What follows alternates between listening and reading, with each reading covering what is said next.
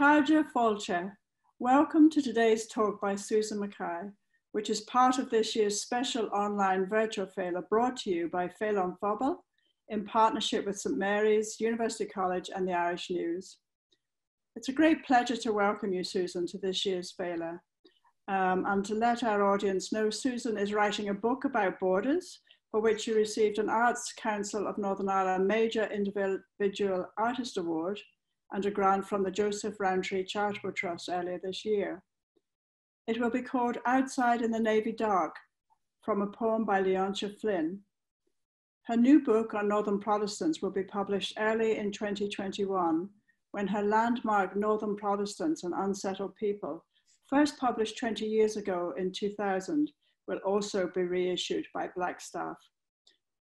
Susan is also working on a series of TV documentaries with Fine Point Films. So Susan, thank you for being with us, and over to you. Thank you, Joanna. When Seamus Heaney moved with his family from Belfast to Wicklow in the 1970s, he described himself as an inner emigre and a wood kern escaped from the fray. He'd crossed the border. In 1987, he published his collection, The Hall Lantern, and I'm going to read you a poem from it called Phobail Island. Like so many Heaney poems, it may be about Ireland and it may not, but those of us who are from this country will always give it the local interrogation anyway, before considering that it might have wider meanings. So this is Phobail Island. Although they are an occupied nation and their only border is an inland one, they yield to nobody in their belief that their country is an island. Somewhere in the far north, in a region every native thinks of as the coast, there lies the mountain of the shifting names.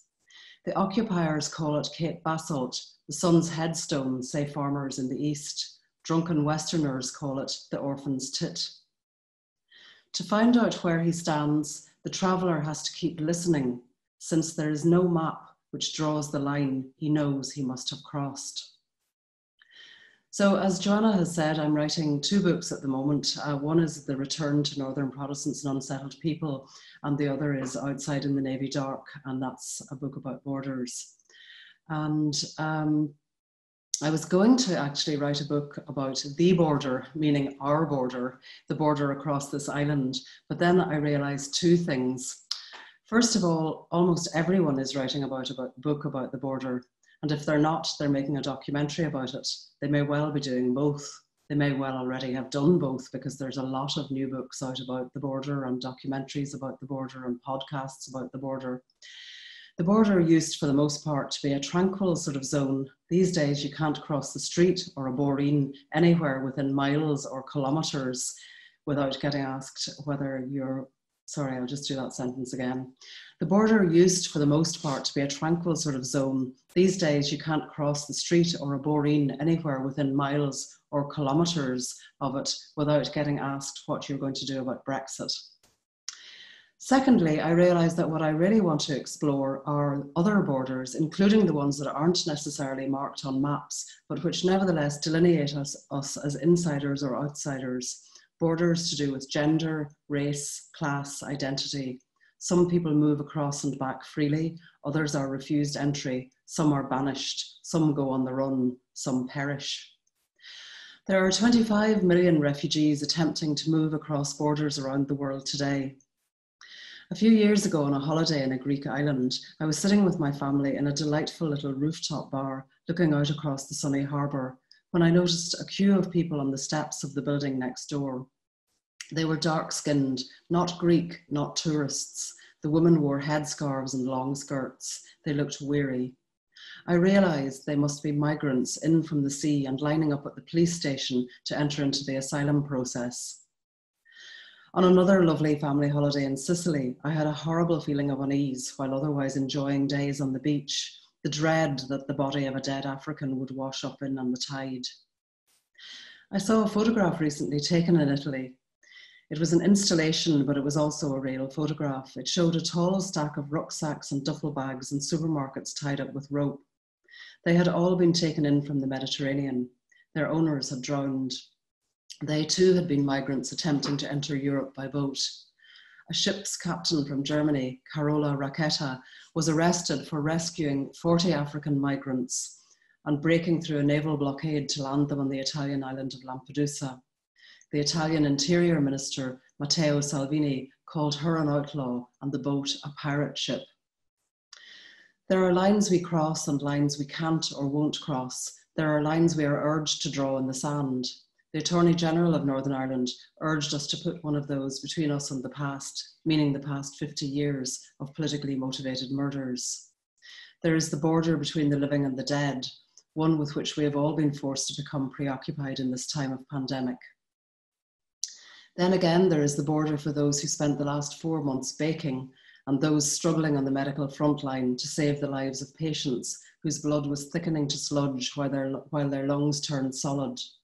For those they could not save, these workers had to stand in for families and for priests or ministers, kind strangers saying goodbye as their patients crossed the borderline into death. And so I changed direction with my book. The border, our border, the border across this island will be part of it, but it will also stray into other border zones, other mountains of the shifting names. I'm going to read you a couple of short pieces which relate to the Irish border, though I know that even to call it this is to set foot on the mountain of the shifting names. This one dates back to 1999 and was my contribution to a book called The Border, Personal Reflections from Ireland, North and South, edited by Paddy Logue. I come from a border city that doesn't even have a name. Not a name that all of us can say anyway. Derry, Londonderry. Derry, where some of us live, shadows Londonderry, where the rest of us live. And Londonderry likewise hovers over Derry.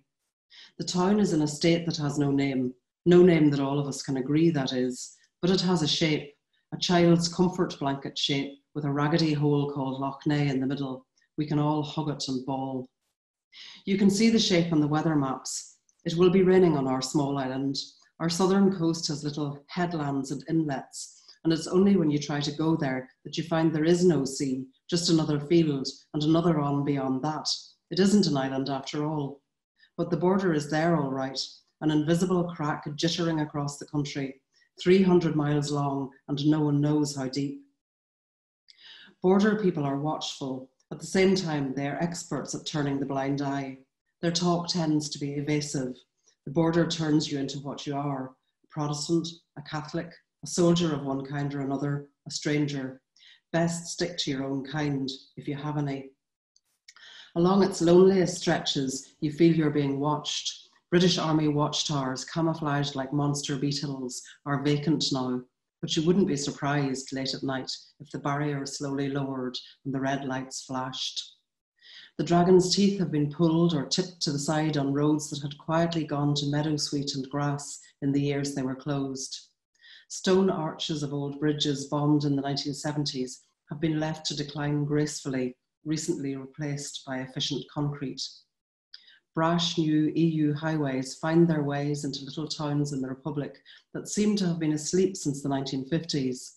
Bars with wooden counters and shoes for sale, potholes on Main Street. A Fermanagh man was asked in Cavan, was he from Scotland? Border towns have a restless feel. The frontier won't settle. Nationalists don't want it to. Derry is pushing towards the hills of Donegal. Dundalk waits its moment to move back north. The air is thin in the places that used, when there were customs posts, to be called no man's land. A certain sort of establishment flourishes. Bars that feel like last-ditch saloons, their customers alert for the moment when the doors swing inwards. Lurid pink hotels with parking lots for 1,000 trucks. Fortunes are made and lost. A big house rears up beside an imposing red brick garage, but before it's finished, the cars start going the other way to some man with a tank of diesel and a hand-painted sign on the other side. Punts and pounds. Much furtive business is done in lay-bys, watched by grave-eyed sheep and cows in trailers. The animals, according to the painter Dermot Seymour, know that there is no such thing as history here. Whatever that is, it is mysterious, our border. There are fields abandoned by Protestant farmers, too scared by the IRA to stay, too bitter to let the land, There are fields abandoned by Protestant farmers, too scared by the IRA to stay, too bitter to let go the land. badlands where strenuous ragworts boast its yellow victory. Patrick Kavanagh's black hills look north at them, unapproved roads where bodies were dumped. Sometimes a rosebush marks the spot, often not. There are nationalist towns stranded on the wrong side when the border was drawn around them, sullen and failing to thrive in a unionist state whose leaders said the Catholic people were disloyal. Paisley's deputy paced the border with a measuring tape ready to cost a Chinese wall. We will never exchange the blue skies of Ulster for the grey skies of an Irish Republic. Loyalist graffiti. In Pettigo, the statue of an IRA man points his gun across the Termon River into Tullyhammon. Pettigo is in Donegal in the Republic, and Tullyhammon is in Fermanagh in the north. Before partition, the two villages were one. The poet Pádraig Fiach wrote, "These civil wars are only ever over on paper." Of course, most people just go about their business, as we say, passing no remarks. And in the towns and villages all along the border, the hanging baskets full of peace and reconciliation flowers look nice, swinging in the wind that blows both ways. So that piece was written just a year after the signing of the Good Friday Agreement. And this next piece is an edited version of a column that I wrote for the Irish Times in 2017, a year after the Brexit referendum. So, a clever Channel 4 report has shown that the Brit on the street can't draw the Irish border. So, a clever Channel 4 report has shown that the Brit on the street can't draw the Irish border, some of them imagining it as a loose girdle draped across the waist of the island, rather than as the noose around its neck, which it more accurately resembles. Easy to scoff, but plenty of citizens in the Irish Republic are disinterested, ignorant, or even hostile when it comes to the jurisdiction that lies beyond the border, that born depicted by unionists with a mix of sentimentality and defensiveness as our wee country. In Dublin, the case is extreme. Eyes have long since glazed over when the North is mentioned. Belfast is well beyond the pale. During the Troubles, anywhere north of Drogheda was for some up in the direction and to be avoided. But even now, even along the southern fringes of the border, a certain silence about it prevails, though thousands cross it every day. Right now, worried shopkeepers watch cars speed by as shoppers take advantage of the favourable exchange rate and head across to Derry, Newry and Enniskillen. A week ago, I walked the beach at Mullaghmore in County Sligo. An elderly man came down through the sandhills and set off towards the harbour. He had his hands clasped behind his back, holding a transistor radio, engrossed in listening to a discussion about Brexit and the border. It struck me that apart from anti-Brexit campaigners, he was one of the few people I have met since I came to work in this border region of the Northwest a year and a half ago, who appeared deeply interested in the issue, any issue about the North actually. I said this to a friend from the area. She said people might have their own thoughts, but might not want to risk provoking a Northerner by airing them in front of me. Maybe. The last time I lived in Sligo during the 1980s, there was a wariness of the Northerner, lest we might be carriers of the Troubles plague. North Sligo is known as Yeats country. The poet wrote to Lady Gregory in the run-up to partition in 1921. I have long been of the opinion that if such a disagreeable people shut the door, we should turn the key in the lock before they change their mind. The border was a deep wound. Murders that came to be regarded as shockingly normal in a village on the northern side would have been unthinkable half a mile away in the Republic. The peace process blurred the border, removed the furniture of huts and forts, dragon's teeth and craters, opened things up. The customs men vanished, the soldiers went home. No more checkpoints, red torches signalling you to stop in the darkness. No more furtive journey for smuggled sheep and chickens on unapproved roads. Nowadays, they are brought on brisk legal journeys, all playing their allotted parts in global marketing systems. However, despite peace money, decades of economic neglect have left ruined towns and villages on both sides. There's no government in the north. Now with Brexit, old animosities are being rehearsed. Twitter is full of recriminations that seem to have had their day long before that medium was even invented. People in the Republic wince at the colloquial aggression coming from unionists, the Taoiseach told by a retired leader to wind his neck in, threats of fish wars. They are irritated by Northern nationalists' insistence upon laws to establish cultural equality. Mullaghmore is where in 1979 Lord Mountbatten and 4 other people were murdered by the IRA. A couple of years ago, when Prince Charles came here to visit, he was warmly welcomed, but on a sign put up to mark the visit, which featured a smiling photo of the royal couple, the face of Charles has recently been gouged out. At a traditional music session in a Leitrim village last Friday night, the bloody ballad about the assassination by tenants of the cruel Lord Leitrim was sung. A woman said as she was leaving, "Wasn't it great to hear the song about old Mountbatten getting his comeuppance?" The border has left an unhealed scar across the country that has begun with the Brexit business to open up again. So 3 years after I wrote that piece, we have a whole new set of border questions, not least the so-called border in the Irish Sea. And one of the issues I'm exploring in my book is the way that this border actually already exists, though it is denied. It is maintained by politicians who insist that Northern Ireland must be treated in exactly the same way as every other part of the United Kingdom. So here's a short extract from what I'm writing. Are you Imelda? This was the question that the woman wearing a red skirt might ask the anxious-looking woman with an overnight bag as she came off a flight from Belfast into arrivals at any London airport. Or it might be the question a woman arriving from Ireland would ask the woman in the red skirt who seemed to be looking around for someone. Imelda was abortion. This was the agreed code which allowed the Irish Women's Abortion Support Group to meet the women from both sides of the border in Ireland when they got to London to have their termination. And this is a quote. Often we would find it hard to hear a woman when she called us because she was whispering. She was probably calling from a phone in her family home or her workplace or a public payphone, and she didn't want anyone to hear, says Anne Rossiter, one of the members of the group. For many years when we were doing this work, there were no mobile phones and there was no internet. It's hard to convey to people now just how difficult this made things. It wasn't just negotiating the London Underground that could be daunting for women from Northern Ireland. During the conflict under the Prevention of Terrorism Act, extra scrutiny was applied to people coming in from Belfast. And then again a quote, under the Prevention of Terrorism Act, you were allowed to make one phone call, and one Sunday morning I got called by a woman who'd been detained at Heathrow with her daughter, who she was bringing over for an abortion, said Rossiter. I got myself over there and spoke to the police. We got it sorted out. The woman couldn't understand why the authorities hadn't grasped that she and her daughter were loyalists with a staunch British identity. I said to them, we're all paddies over here, Rossiter said. The network had links with Northern Ireland groups that supported women to travel, including raising funds to enable them to do so. We had difficulty raising funds in London, said Rossiter. It was partly because of the secrecy that surrounded the issue, but also the opposition of mainstream Irish organisations.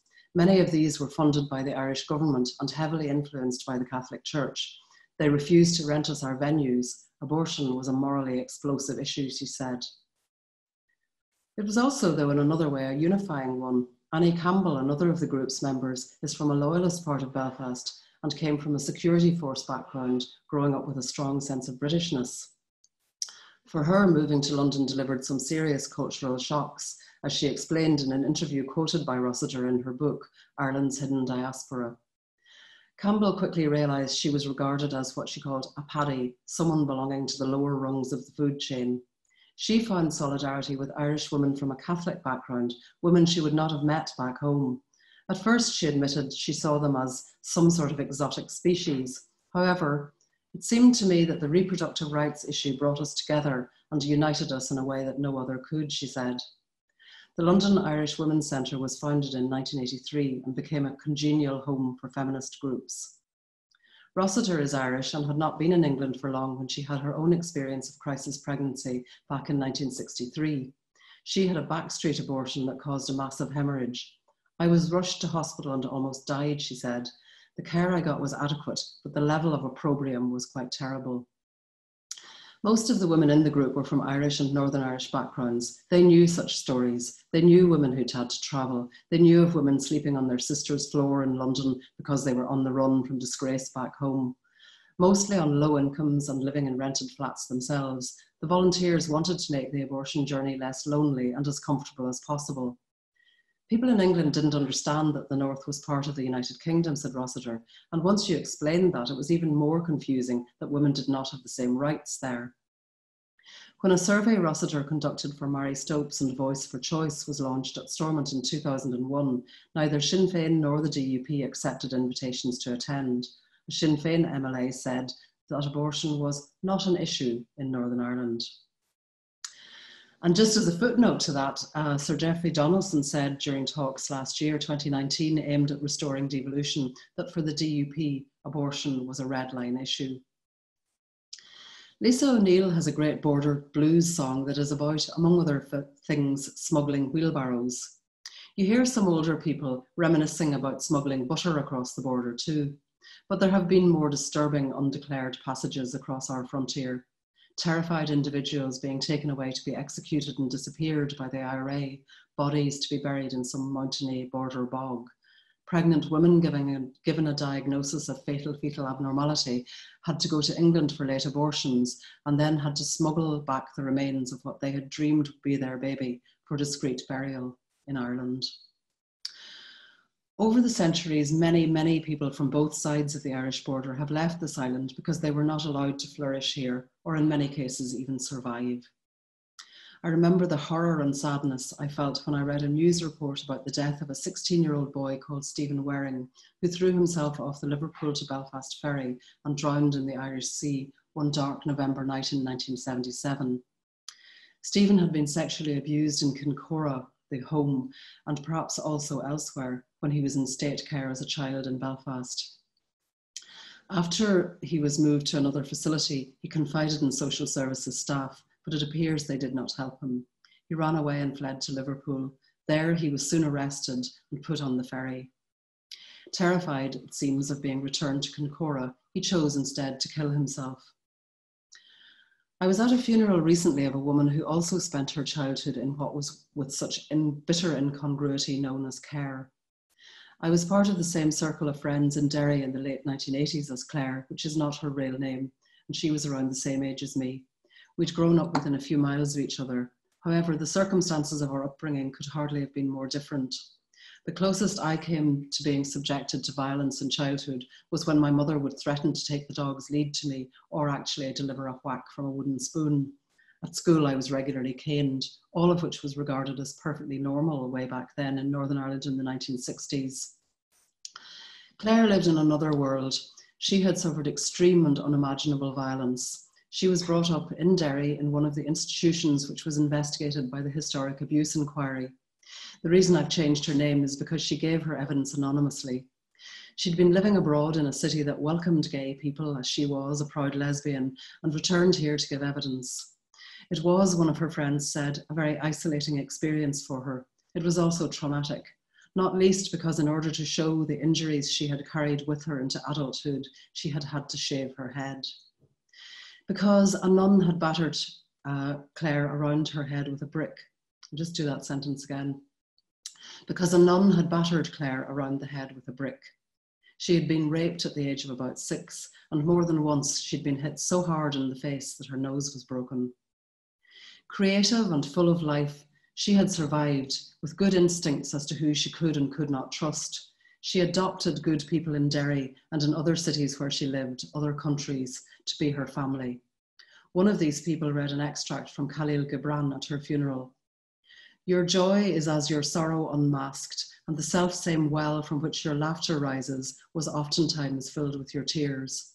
And how else can it be? The deeper that sorrow carves into your being, the more joy you can contain. It is not the cup that holds your wine, is not the cup that holds your wine the very cup that was burned in the potter's oven? And is not the lute that soothed your spirit the very wood that was hollowed with knives? Claire loved music and dancing. One of her favourite songs was played at the funeral service, The Eagles' Last Resort, about a woman from Providence in the east of the US migrating west to try to find a place where she could be happy. Here's some of the words. She packed her hopes and dreams like a refugee, just as her father came across the sea. She heard about a place people were smiling. They spoke about the red man's way, how they loved the land, and they came from everywhere to the Great Divide, seeking a place to stand or a place to hide. So the woman ends up in a town called Paradise, and it turns out to be a hellish place, an ugly city built on land that was stolen and raped by white men. But if there was a darker side to that Eagles song, Claire also found fun in their music.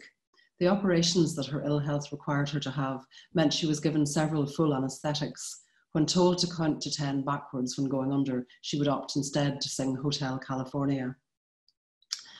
Though she had people in her life who loved and cared for her, Claire died in a lonely town on the Irish border. As it happens, it was the town where the arts centre was that I referred to earlier, where the woman talked about Mountbatten getting his comeuppance. Anyway, Claire was living there on her own, waiting to get compensation for the abuse she had suffered Though she had people in her life who loved and cared for her, Claire died in a lonely town on the Irish border, waiting to get her compensation for the abuse she had suffered when she could not choose those around her. It isn't clear what happened, but she had been complaining of the headaches recently that had afflicted her since receiving those childhood injuries. Cruelty got her in the end, it seems. Waiting can be a form of torture, to quote Roland Barthes, to make someone wait, the constant prerogative of all power. The author Dina Neri has written a wonderful book called The Ungrateful Refugee. And she says, a tortured mind, a terror of a wasted future is what enables you to abandon home. It's the prerequisite for stepping into a dinghy, for braving militarized mountains. Many die in those attempts. Others are captured on borders and sent back to death or imprisonment. Those who get through often enter a limbo in which they endure endless interrogations and grinding poverty. Refugees live in vast tented camps, in shacks, tents, metal boxes, abandoned institutions from other eras hastily reopened, like the old Butlins I'll start that whole sentence again. Those who get through often enter a limbo in which they endure endless interrogations and grinding poverty. Refugees around the world live in vast tented camps, in shacks, tents, metal boxes, abandoned institutions from other eras hastily reopened. Near where I live, there's the old Butlins holiday camp at Mosney in County Meath, which is now a direct provision centre. Nayeri describes people so displaced they can't even imagine the landscape of their future. And she quotes one asylum seeker, "The future brings anxiety because you don't belong and you can't move forward. The past brings depression because you can't go home. Your memories fade and everything you know is gone. I'm standing on a thin border between past and future, waiting for madness to come."